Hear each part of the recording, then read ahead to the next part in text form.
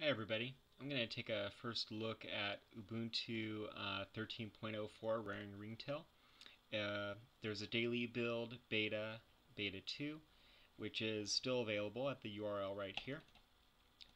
And this is going to be released later this week, so I decided now is a pretty good time to take a quick look over some of the new features and some of the items I like, some of the items I don't like.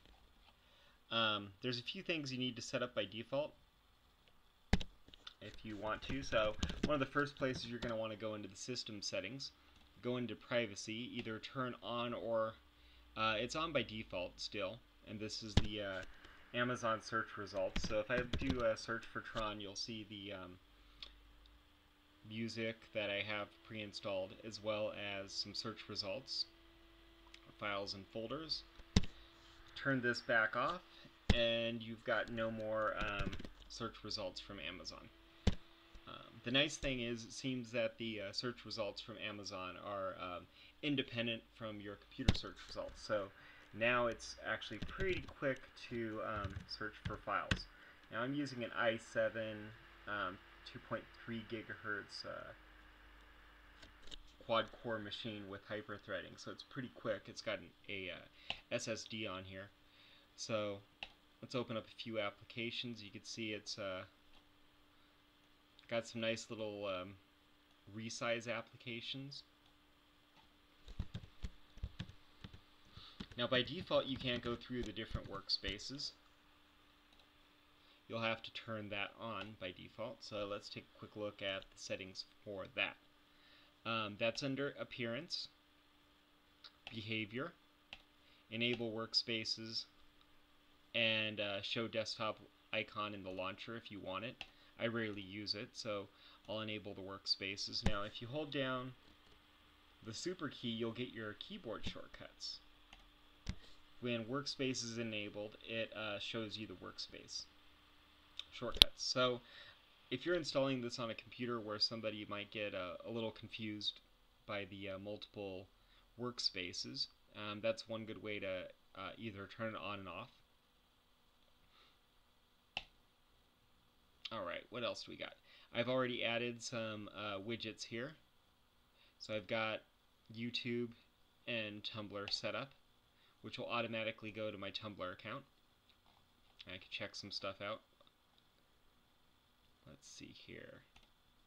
YouTube will go to my YouTube tab. Let's see what happens if I pin this tab. But does it? It used to give me an OMG Ubuntu option for installing, but for some reason it's not working today. Alright. Now of course this is in the launcher by default. I'm not logged into my account right now. But if I was to purchase something, Amazon would know that you're running Ubuntu and theoretically give money back to Canonical. Let's remove that. The Ubuntu One Music Store. It's decent. They really need to revamp it a bit. Ubuntu One, which I use, and Dropbox, which I installed separately. What else do we got? There's a little bit of screen artifacting there, but that might be because I'm recording. So you can tell Ubuntu One is keeping this thing in order, or this folder in order here.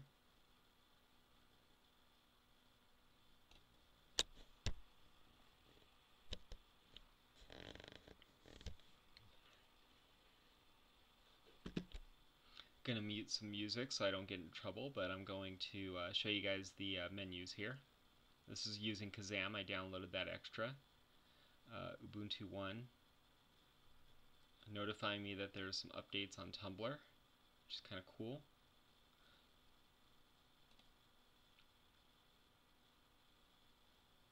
Alright, now it's playing my Tron album there. Of course I've got it muted so you can't see that.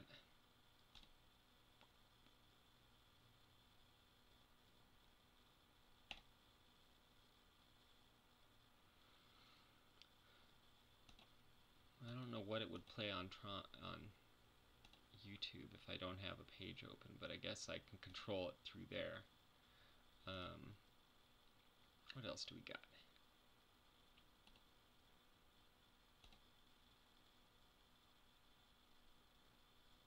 It's actually pretty good so far. If I had my my online account set up. Oh, that's right. If I had Bluetooth enabled, I could also enable that here. See, it should be somewhere around here. I think I have my Bluetooth turned off, so it's not showing up. Let me try turning it on really quick.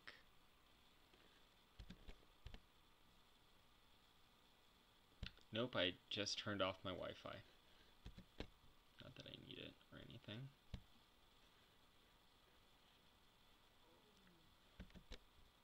There we go. Turned on Bluetooth. So you can turn it on and off through there. It's kind of cool.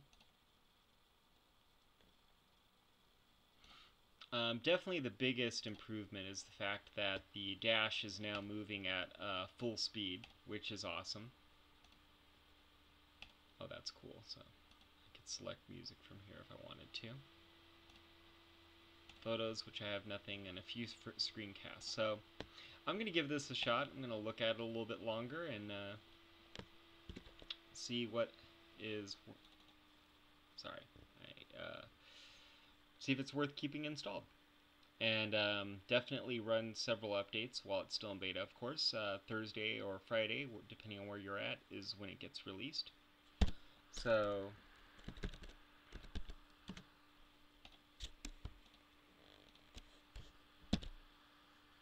Oops.